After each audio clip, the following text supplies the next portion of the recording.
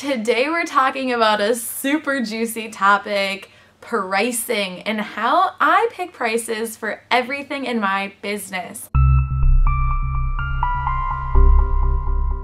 I have a very specific process that I follow, and I'm going to share it with you right now. Basically, I break down my pricing process into 4 different groups. So what I usually do is I'll take a piece of paper. Let me get a piece of paper.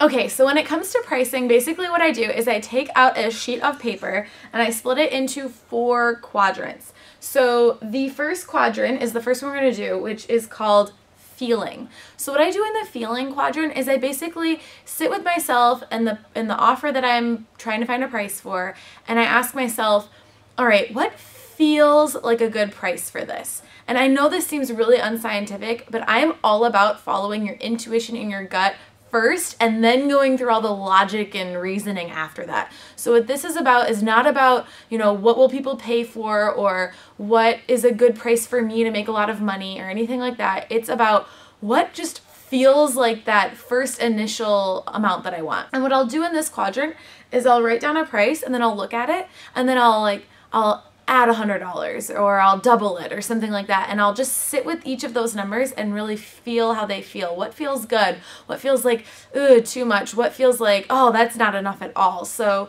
that's what you're gonna do in the first quadrant, is really practice listening to your gut and your intuition. Okay, so then the next step is step 2, which is value. So in the second quadrant, we're talking all about what is the value of your offer to the person who is consuming that offer, who's purchasing that offer. You need to really think about all of the benefits that your offer is producing in someone else's life. What are the results someone's gonna get from your offer? Put on your copywriting cap and really think of, what am I creating in someone else's life, and what is the monetary value that I can attach to that reality that I'm creating for them. And it doesn't matter what industry you're in, you have to do this. There has to be a monetary value. And you shouldn't be comparing it to what other people's pricing are. The whole point of this is to not compare it to your competition or anything like that. What you're purely looking at is, what is the value that I am creating in someone else's life, and you're gonna put those numbers there. And try to ignore this column if you can as you go into the second quadrant. Okay, and then once you've figured out the value of what you're creating, the third thing you're gonna do is think about you. You're gonna think about, what do you need to make? How long does it take you to produce this offer? If it's a service, you wanna think about, how much pre-work is there for me?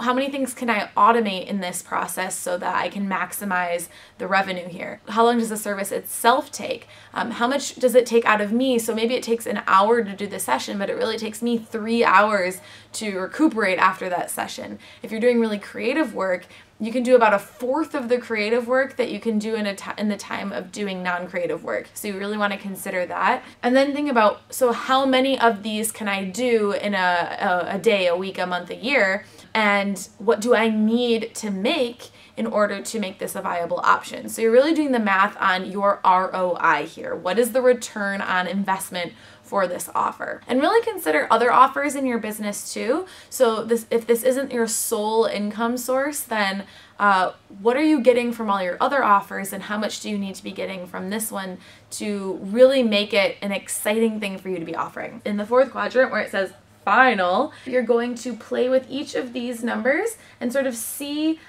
what you've come up with. Are they really similar? Are they really different? Which ones do you like the most? Which ones surprised you? Maybe you realized you're creating a lot of value for people and that you should price it a lot higher. Maybe you've realized you need to add more value into your offer so that you can price it higher. Maybe you've realized that you only need to sell a few in order to make it viable, so that could be really exciting. And then you're gonna play around with the final numbers here. I think at this point you really do have a good gut feeling on, this feels right for me.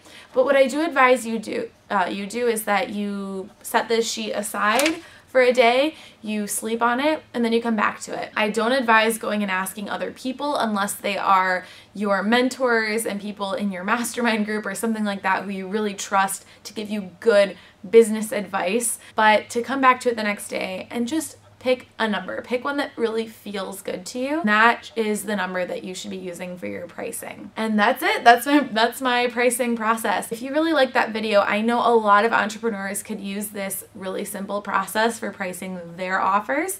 Please do share this video with everyone you know. Also, make sure to subscribe to get your copy of the free copywriting cheat sheets if you don't have them already. They will help you to get a better gist of what value you're offering. And I will see you in the next video. Bye!